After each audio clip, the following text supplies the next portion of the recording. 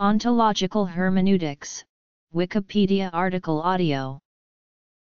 In psychotherapy, ontological hermeneutics is a phenomenological theory of human nature. Hermeneutic psychotherapy is an application of phenomenological hermeneutic philosophy.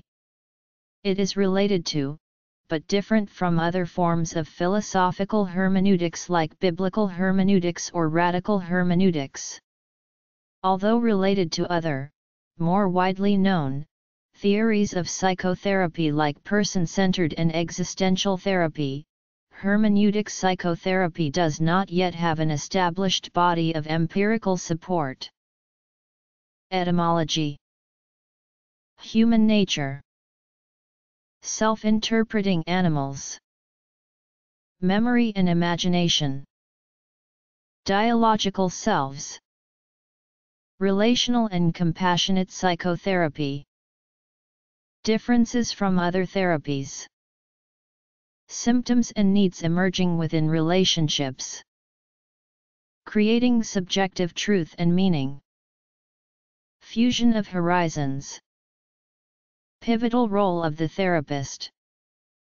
Differences from eclecticism. Criticisms. Lack of empirical status. Threat of relativism. The term hermeneutics is typically traced to Hermes, who was the messenger of the gods in Greek mythology, a messenger whose sole purpose was to interpret the will of the gods to man. However, the actual etymology of the word, although disputed, comes from the Greek verb romuatanu epsilon omega, which directly refers to interpretation. Hermeneutics became a discipline for interpreting religious scripture and folk literature around the 15th century AD, and was later adopted as a theoretical discipline for the human sciences in the 19th century. The man most directly responsible for its adoption was Wilhelm Dilthey. Dilthey was followed by a succession of philosophers and psychologists, such as Edmund Husserl, Martin Heidegger, Ludwig Binswanger, Hans-Georg Gadamer, Paul Ricoeur, Charles Taylor, Brent D. Slife, Frank C. Richardson, Timothy J. Zeddes, Jack Martin and Jeff Sugaran, John C. Christopher, and David Polizzi, who built upon his efforts to use hermeneutics as a way of studying and theorizing about human nature, as well as developing it as a counseling theory. The use of hermeneutics as a subdiscipline to understand the fundamental nature of humanity invoked the term ontological, from the study of ontology, which is simply a way of saying the way something is or the way something exists. It follows then that ontological hermeneutics is the theory and art of interpreting human nature, namely, what it means to be human and what it means to have experiences. Ontological hermeneutics affirms that human beings exist in a world around them and that through background a priori foreknowledge, they constantly seek to understand themselves and that world, including other humans and inanimate objects. Heidegger termed human beings as Dasein, the German word for being there. In other words, an individual is termed Dasein because he or she exists there, being there at some place in the present. Put in more simple terms, an individual is Dasein because he or she literally exists. Heidegger, along with Dilthey, was concerned about understanding human nature, what it means to exist, to be. Heidegger theorized that Dasein exists as an agent who is always already engaged in a world with other human beings. Charles Taylor built on Heidegger's work when he talked about engaged agency, or the idea that Dasein is an agent inescapably engaged in his world. What Heidegger, and later Taylor, are saying is that that world is constantly there for us to experience prior to any abstract, disengaged scientific theorizing, and this is where hermeneutics starts to deviate from mainstream psychological and personality theories. In other words, Dasein does not need to scientifically analyze human interaction to take part in it. All he needs to do is observe human interaction, interpret what those observations mean for him, and then participate accordingly. Heidegger termed this description as being in the world, i.e., human beings exist in the world as active participants who are so deeply immersed that their world around them becomes utterly inescapable, especially when trying to understand themselves. As human beings navigate their world around them, they look for tools and ways to accomplish what they need to do: food and water for survival, instruments to complete tasks, shelter for protection, etc. Heidegger theorized that Dasein's quest to exist, so to speak, can only be completed via his relationship with others and his world around him. This is what Slife termed radical relationality. Human beings are fundamentally and inescapably relational beings. That human beings exist in the world as radically relational beings ultimately means that Dasein must seek out his existence through opportunities that present themselves in his world and through his relationships with others. In other words, what ontological hermeneutics is saying about what nature is that human beings cannot be thought of as merely self-certain actants capable of distancing themselves above and against their world effortlessly to determine rational courses of action, nor as little more than computers that have been programmed to react to stimuli. Instead, all understanding of how to exist comes from being in the world and understanding one's relation to, or place in, that world.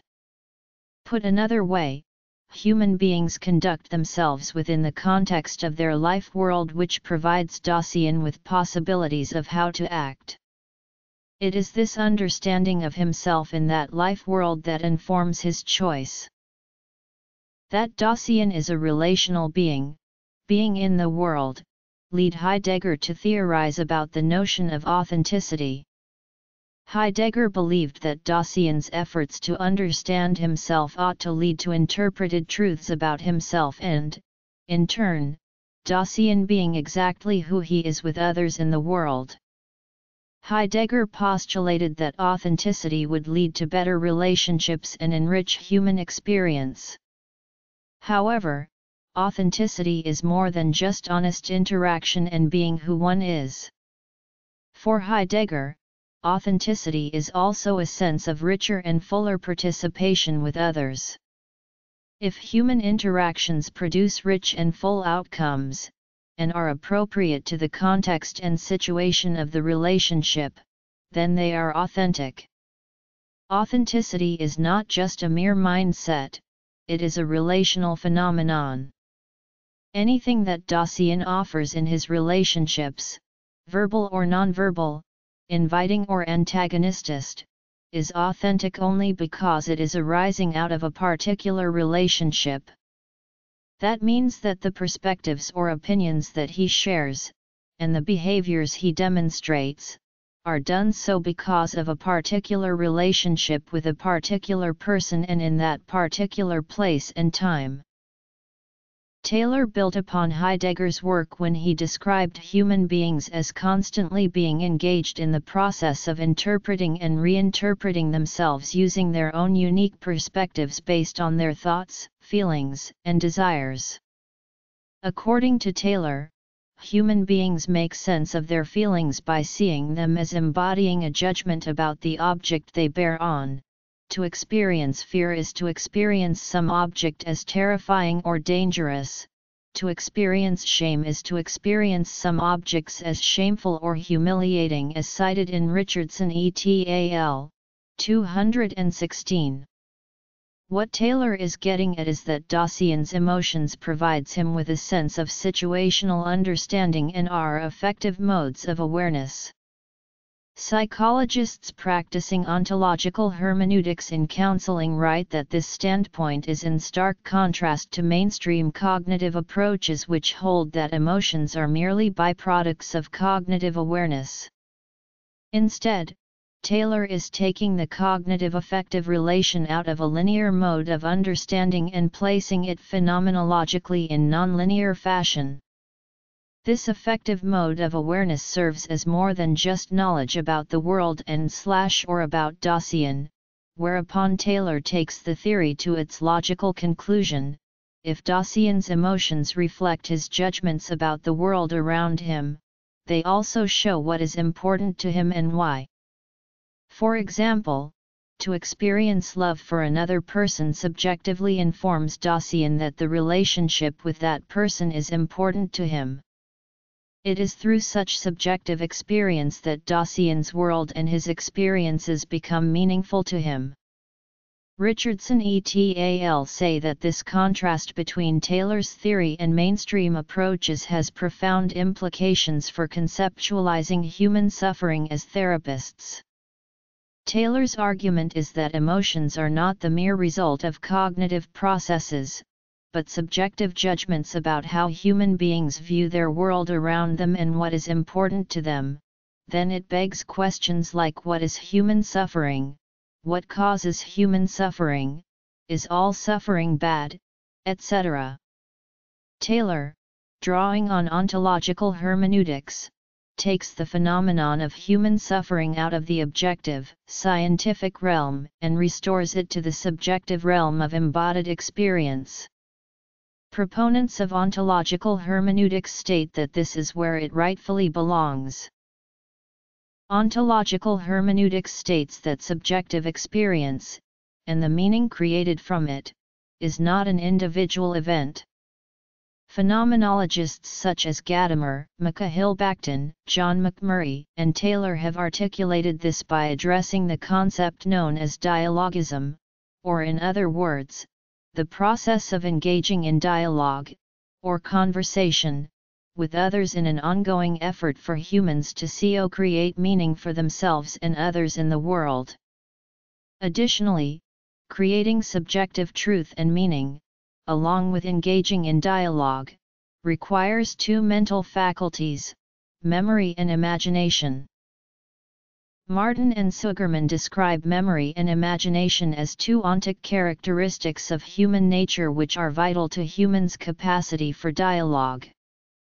According to Martin and Sugerman, it is through both that people are able to remember the conversations that we furnished with the symbolic and relational tools we require to consider past experiences and previous learning, and to entertain future possibilities, because memory allows humans to reconstruct their past while imagination allows them to project selves into the future. In other words, when humans converse with others, they recall memories and imagine future possibilities to help themselves mentally construct potential ways for understanding themselves and their world, and their place in it, so they know how to relate to others.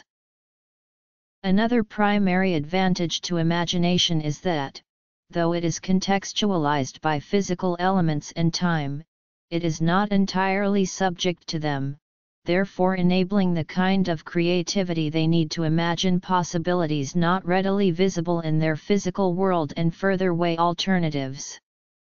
Put otherwise, imagination provides the means for navigating between our experiences in conversations and practices, and the theories we develop about ourselves, our lives, and our world. Through discourse, it also enables people to envision the experiences of others in their minds and by so doing invoke a deeper understanding and empathy toward others. Martin and Sugerman write that this kind of empathic envisioning is instrumental to therapeutically conceptualizing and understanding the clients with which therapists work. Hermeneutic therapists use memory and imagination to envision others' experiences in their minds. As they do, possibilities come to the mind of the therapist that might not present themselves to the client, possibilities for potential reinterpretation, healing, meaning, relating, and discovery. It is for these reasons that hermeneutics consider imagination is so vital to not only reflexive development, but it is vital to therapists as an intersubjective tool to help promote growth in clients by bringing to mind what is presently absent, which helps establish some stability to one's knowledge and, in turn, establish personal truth and meaning about a self and his or her experiences. Finally, the knowledge produced from imagination is only constitutive of a person's identity and experiences when that person marks that knowledge as meaningful to his or herself, thus reinforcing the impact of co-created meaning in counseling. James Mensch provided an understanding of imagining the experiences of others and what that might look like when he talked about literary imagination. Humans, the capacity of humans to imagine the experiences of characters in novels. Mensch explained that human beings' embodiment provides them with the capacity to imagine these experiences and then relate to them through empathy. For Mensch, people are only capable of having experiences because of and through their body. Humans experience life, others, the world, etc. via their bodies, which can taste, smell, hear, feel, and see. More to the point, their bodies encapsulate various mental faculties required for processing and retaining those experiences. This means human experiences are experiences of the body. Relating to others then is when two bodies experience one another, they interrelate. Because humans hold their bodily experiences in their memory, they are able to use literary imagination to envision the experiences of characters in novels. Hermeneutic counselors advocate his same process can be used in counseling to envision the bodily experiences of others in reality.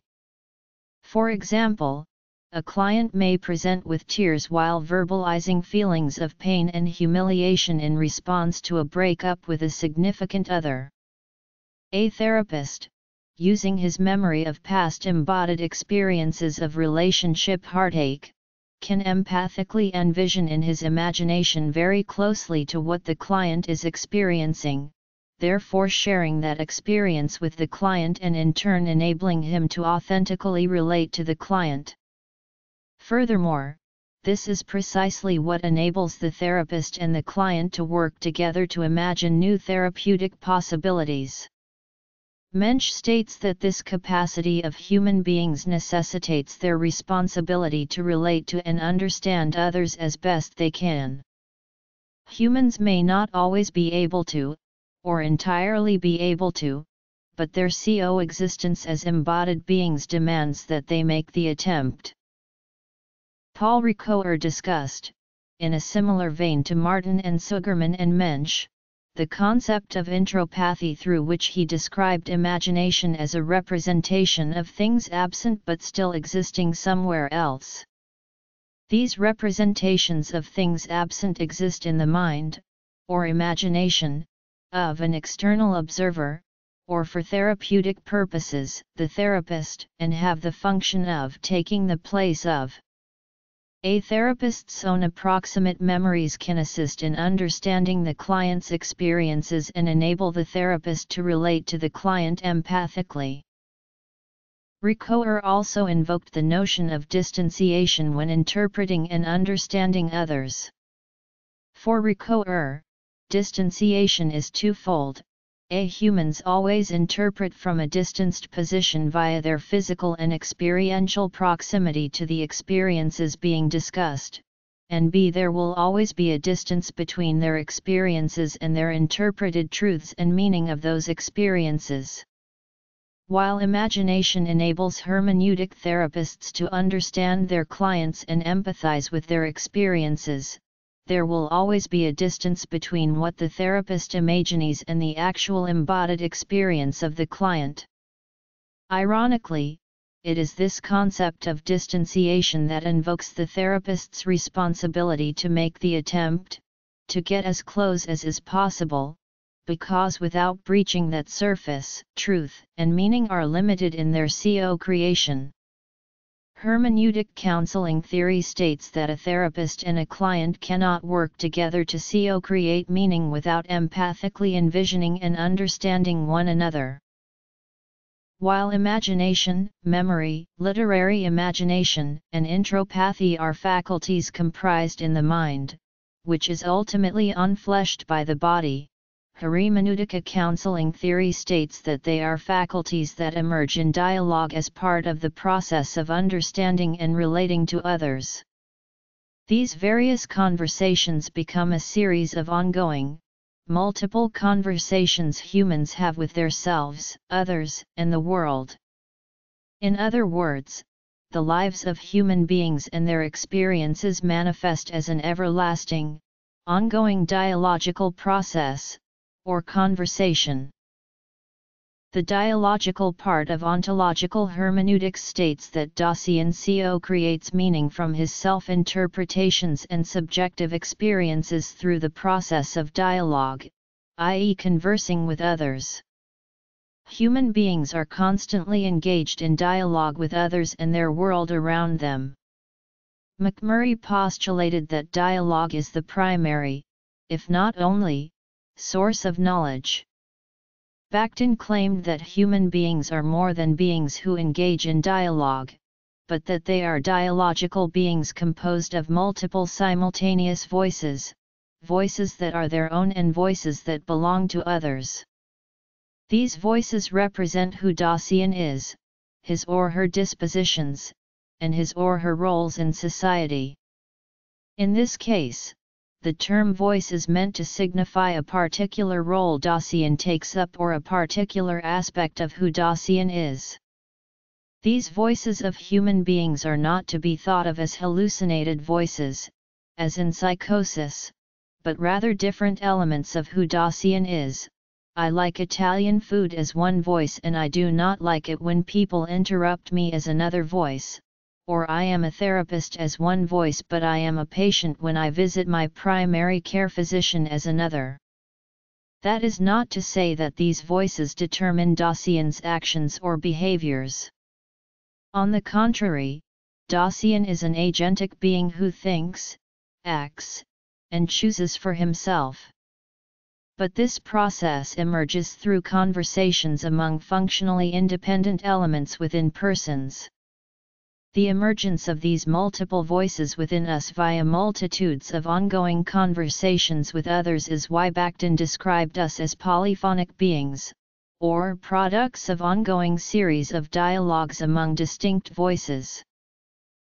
These voices can emerge as accommodating or opposing dispositions and roles. For example, a therapist's voice of being pro-life while working with a client contemplating abortion. The role of a therapist is thought to always be understanding and supportive, but this role can become conflicted by a therapist's disposition or set of dispositions. This precisely illustrates Dasein's polyphonic nature. Dasein's voice is constantly engaged in conversations with the voices of others, and these conversations mesh and mash into each other within each individual. The therapist's voice of being pro-life is actively colliding with the patient's voice to abort a pregnancy.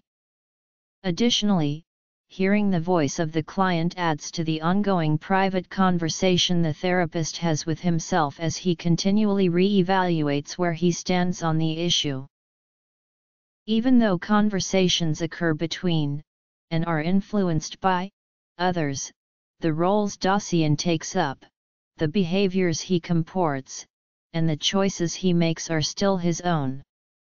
For example, self as student is just one role, or voice, that emerges toward the foreground within Dasein when he is learning in an environment such as school, while self as teacher is a diametrically opposed role, or voice, that emerges into the foreground when he is teaching, but Dasein still chooses to take up these roles or not, and if so, how to carry them out.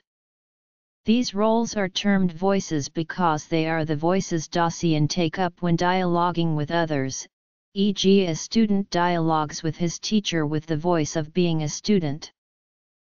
Lysaker and Lysaker explained that Bakhtin theorized of human beings as entities composed of a multiplicity of voices that are in constant flux within him as he dialogues with and relates to the world around him. These voices constantly arrange and rearrange themselves in hierarchies that are not governed by an overarching ego. Each hierarchy of voices constitutes a dialogical position. Lysaker and Lysaker use the term dialogical positions because they are exactly the positions Dasein takes up in the world when interacting with and relating to others and are constituted by his polyphonic nature. The flux, or rearrangement, occurs from situational contexts that tells Dasein which dialogical position, or set of voices, must come to the foreground. The flux is also based on increased understanding of the world around human beings and their respective roles in it. Hermeneutics say that this is a stark contrast to mainstream paradigms in psychotherapy. Instead of a single ego, or voice, that makes up a person's identity and stands above and against the world, a constantly rearranging hierarchy of multiple voices dialogues with others and co constitutes a person's identity, and that this is the reason that Taylor writes that we should abandon paradigms such as the self as a highly autonomous individual and reconceptualize that self as a dialogical self that is always already a relational being constantly engaged in multiple ongoing conversations. While dialogue can involve two or more people having conversations about opposing viewpoints, it is not dialectical because there is no thesis or antithesis. In dialectical debates, all parties engaged are trying to prove the other wrong. Rather, dialogue is more of a fusion of horizons, to use Gadamer's term. When Dasein engages in dialogue with others, his horizon effectively fuses with the horizons of others. These horizons are polyphonic and fuse for the sole purpose of achieving higher truth and understanding. Put differently, the horizons of two polyphonic individuals are fused together during dialogue in such a way that both horizons are influenced and edified as opposed to one winning out over the other, and as opposed to one horizon remaining the same while the other that is judged to be wrong, or could be, is changed. Hermeneutic theorists posit that fusing horizons with others involves memory and imagination.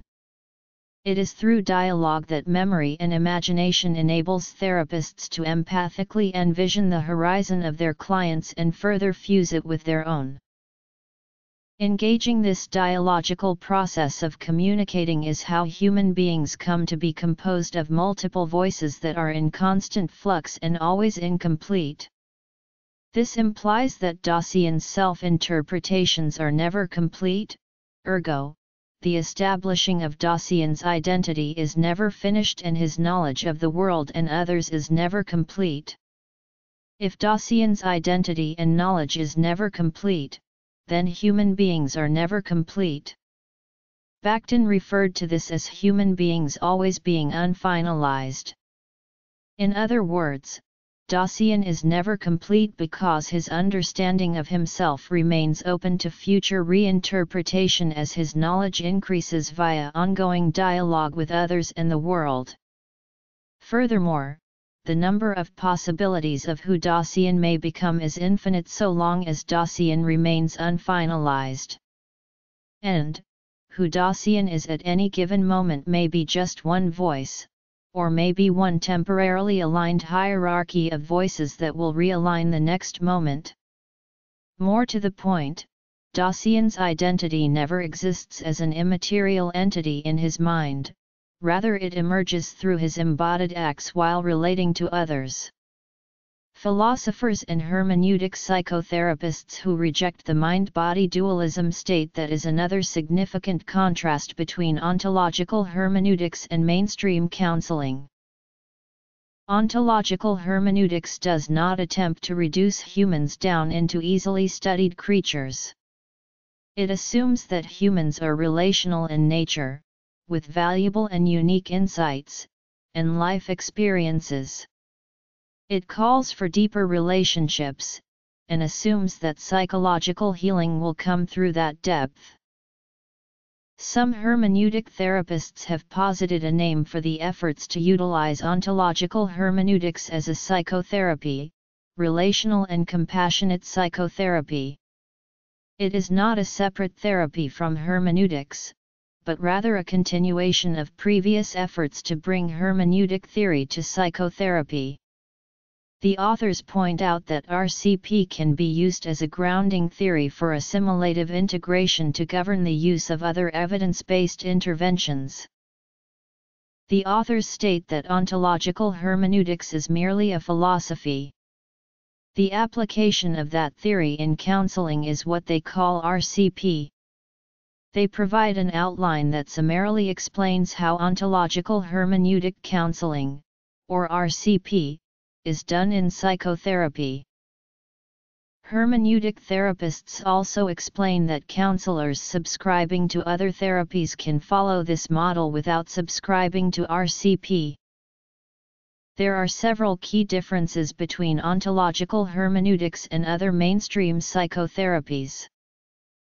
Since Dasein is a relation being, constantly engaged in and constituted by ongoing dialogue, ontological hermeneutics states that his symptoms, concerns, and needs are occurring in relation to others and the world, and not purely in the mind as byproducts of distorted cognitive processes. Hermeneutic psychotherapists posit that even though other forms of therapy, such as imagotherapy and object relations, acknowledge the role of relationships in the life and well-being of the client, only ontological hermeneutics fully recognizes and embraces Dasein's relational mode of existing prior to any other abstract theorizing. Schleif states that this is a significant difference between ontological hermeneutics and all other counseling theories because how a client's suffering is conceptualized will in turn result in how a client's healing is conceptualized. Currently, mainstream psychotherapy and diagnostic models view human suffering as resulting primarily from erroneous cognitive and affective processes located solely within the individual. As a result, psychotherapists by and large remain unable to account for the roles that society, culture, and relationships play in human suffering, Cushman wrote. Cannot explore the synchrony of the social institution, its social practices, and the larger cultural frame of reference. Without appreciating the synchrony, they cannot shift the old loop. They cannot free themselves to comment directly on the structural causes of local emotional ills, grasp their unintended involvement in the perpetuation of those ills, or devise therapeutic practices that would attempt to heal those ills without simultaneously reproducing them. Most object relations, humanistic, cognitive, and addictive therapies, for instance, however effective in producing behavioral change or emotional experiences in the short run, inevitably reproduce the very causes of the ills they treat by implicitly valorizing and reproducing the isolated, empty individual. This causes psychotherapy to perpetuate the paradigm that human beings are highly autonomous individuals responding primarily to cognitive reason, taking them out of their relational contexts in the world and limiting human beings to find healing purely from within.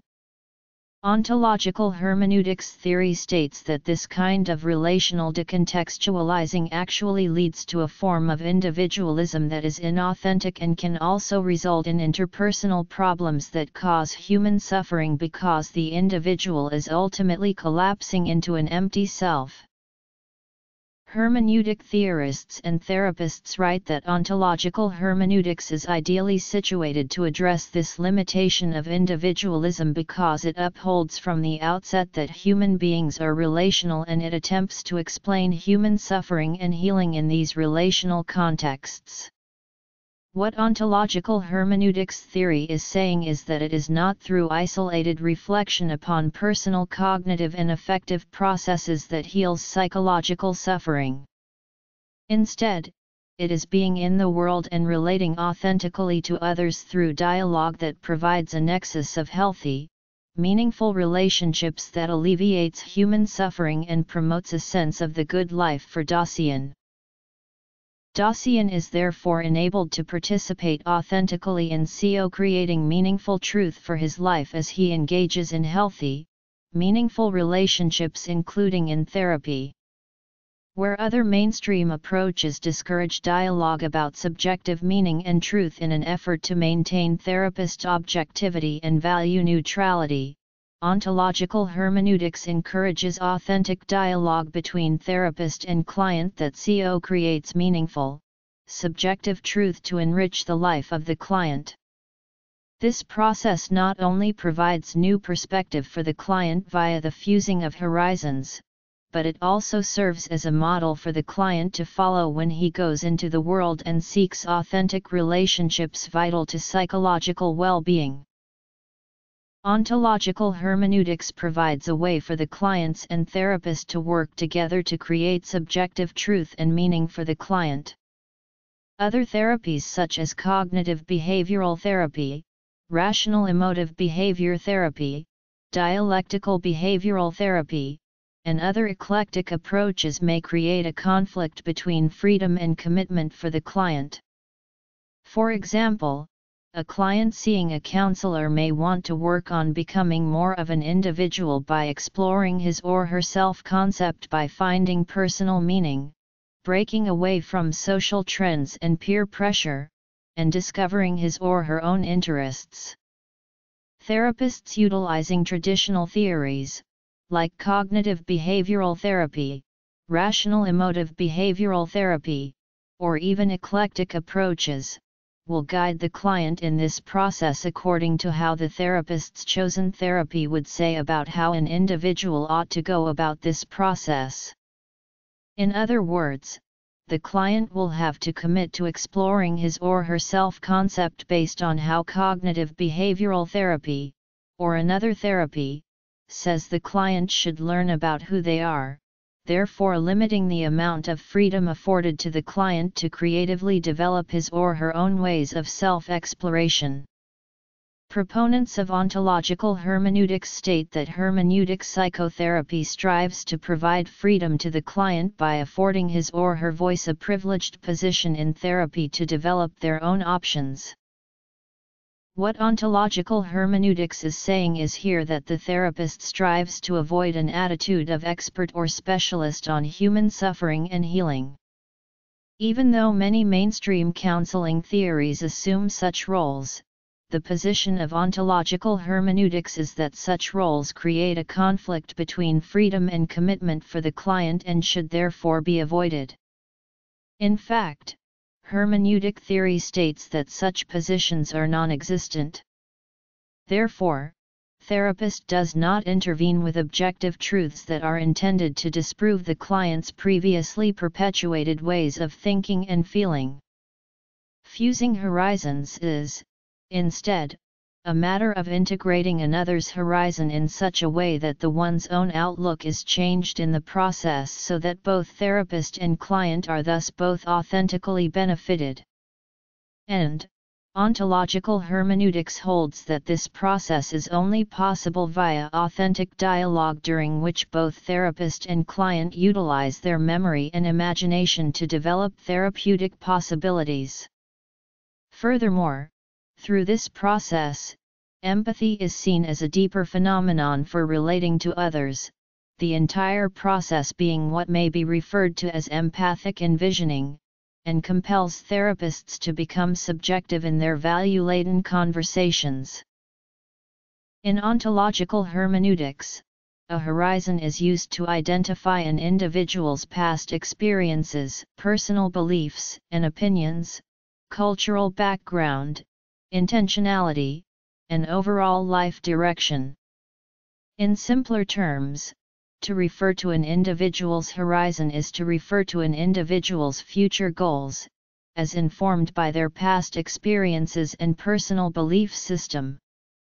Since goals, beliefs, and experiences are plural, there can be horizons within a larger horizon, similar to how there can be multiple thoughts within a core belief in CBT, or how there can be multiple experiences of high school within the overall experience of high school. However, there is never one masterful, overarching horizon that governs all the others. The notion of fusing horizons serves as a guiding model for therapeutic dialogue. Furthermore, this process necessitates the need for the therapist to allow what the client says to matter to him and even challenge what he believes. Instead of the therapist assuming the role of expert, he rids himself of any therapist hubris and shares authority with the client, therefore allowing for safe conversation and critical openness toward both counselor and client. By both remaining open, horizons from each party are mutually influenced. Since the client's life is his to live, and not the therapist's, hermeneutic counseling states that therapists must be open to the horizons of the individuals they work with, even when their horizon conflicts with the therapist's. Hermeneutic theory states that this is an important part of understanding that client resistance to therapeutic intervention is not always a defiant or oppositional act as mainstream therapies would say. Instead, an understanding of client resistance is reconceptualized as part of the dialogical process and effort for both client and therapist to learn how to relate to one another authentically and arrive at contextual truth and meaning for the client. The therapist plays more of a pivotal role in the client's life than mainstream approaches claiming objectivity and value neutrality would state. Authentically relating to the client implies a much more involved role that the therapist plays in the life of that client. Instead of just being seen as a disengaged, objective observer who spots incongruences between cognitive, affective, and behavioral processes that may lead to unhealthy consequences, the therapist must dialogue deeper with the client about the subjective truths, values, and meaning that makes up who the client actually is and how he relates to others in the world. Ontological hermeneutics states that this will serve to empower the client, when it is authentic to do so, that it will assist the client's interpretive efforts toward self-understanding. Hermeneutes also state that clients will better understand themselves relationally among others and subsequently participate more meaningfully and authentically in the world. Ontological hermeneutics states that these interventions are what relieve human suffering. These 5 differences are some of the many reasons why many hermeneutes state that therapists cannot settle for commonplace, mainstream counseling approaches that provide insufficient understandings of human experience. Psychotherapy recognizes 2 types of eclectic therapy: theoretical eclecticism, where the therapist chooses to use different therapies or mixtures of therapies at any given time, and technical eclecticism, as directed by multimodal therapy, where the therapist utilizes a basic theory that guides a set of techniques and interventions apart from their respective theories. Fancher writes that one limitation of eclecticism is that the therapist makes up his own version of therapy that has no way of being empirically tested for efficacy or effectiveness. Others write about different problems and perils of therapists making up their own hodgepodge forms of therapy, such as the fact that many forms of therapy contradict themselves and are therefore incapable of being integrated at both theoretical and practical levels. Richardson et al. Provide the example of behavioral therapy and psychodynamic therapy. If a therapist wanted to understand how the world affects his clients, he might integrate behavioral therapy into his practice.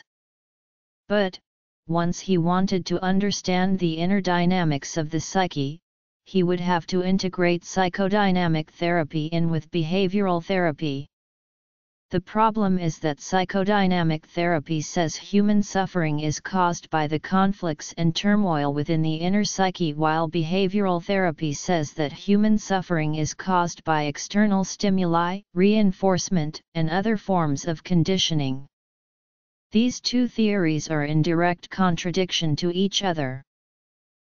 Hermeneutic therapists state that ontological hermeneutics is ideally situated to address these issues and limitations because, as these authors state, it is a comprehensive theory of human nature, and it is an open system that enables exploration of therapeutic intervention without deviating from the theory itself. What this means is that therapists integrate multiple therapies simultaneously because what one theory lacks insight into, another theory provides, even though the theories may be contradictory among themselves. Ontological hermeneutics therapists, on the other hand, state that it is comprehensive enough to provide adequate insight into human nature as a starting point, but also provides a framework through dialogue to uncover truths about clients in therapy, therefore evading any problems of contradiction. Since ontological hermeneutics theory is a single theory, it avoids the problems of therapists creating their own forms of therapy. Since ontological hermeneutics does not aim to be a scientific approach to therapy, there is no published empirical research testing its efficacy or effectiveness. Proponents of ontological hermeneutics claim that scientific approaches are decontextualizing, totalizing, reductionistic, and even oppressive. In 2014, philosopher M. Andrew Holochok reviewed a sample of the literature on hermeneutic psychotherapy and concluded that hermeneutic psychotherapy is a non-starter, i.e., that the hermeneutic apologia of psychotherapy is a retreat from and not a rejoinder to critics of psychotherapy.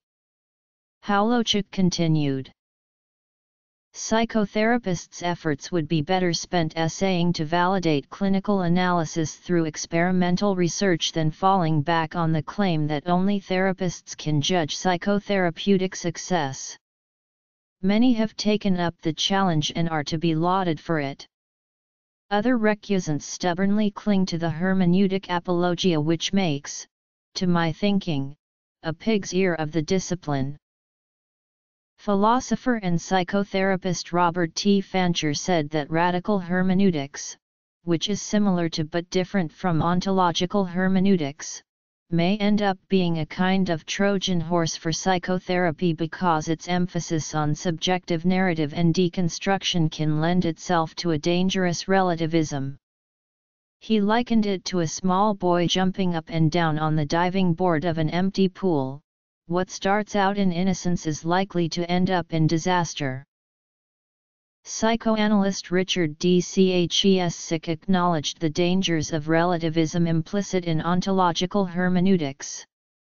Chesick said that the limitations preventing the natural sciences from uncovering certain truths about human nature is precisely why Dilthey initially advocated for a distinction between the natural and human sciences, paving the way for hermeneutics to become a method of inquiry.